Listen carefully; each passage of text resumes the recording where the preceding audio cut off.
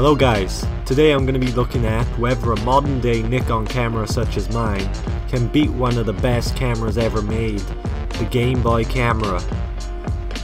Here I have a Nikon D3300 camera and it's a DSLR.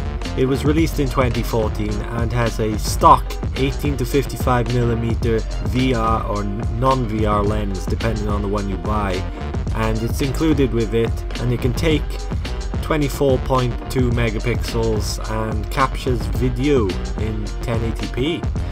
So how does that lens compare to that of the legendary Gameboy Camera?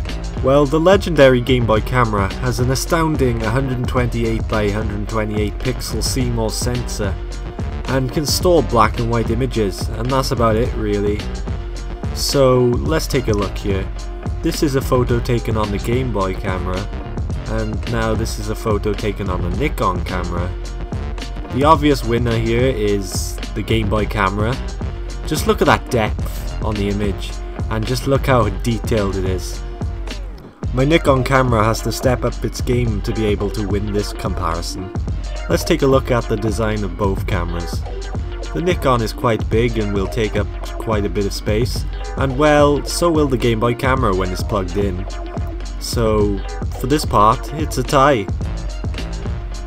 Let's talk about features for the next part. The Gameboy Camera has the ability to rotate and go from front-facing camera to a back-facing one. And does the Nikon camera have the ability to do this? Well, not without a tripod it doesn't. Now yes, you can argue that the Nikon camera has 1080p, 60 frames per second, and the ability to zoom in, but does it allow you to play a racing game? No, I don't think so. Checkmate, my friends. So, finally, how much would you be set back by buying one of these? Well, the Gameboy Camera you can buy unboxed, used, for about £5 to £10. And on the other hand, you have my Nikon D3300, which, well, it will set you back about £320 brand new. A huge price gap between the both of these, and in the end I would highly recommend you choose the Gameboy Camera over any modern camera. Nothing made these days can ever compare.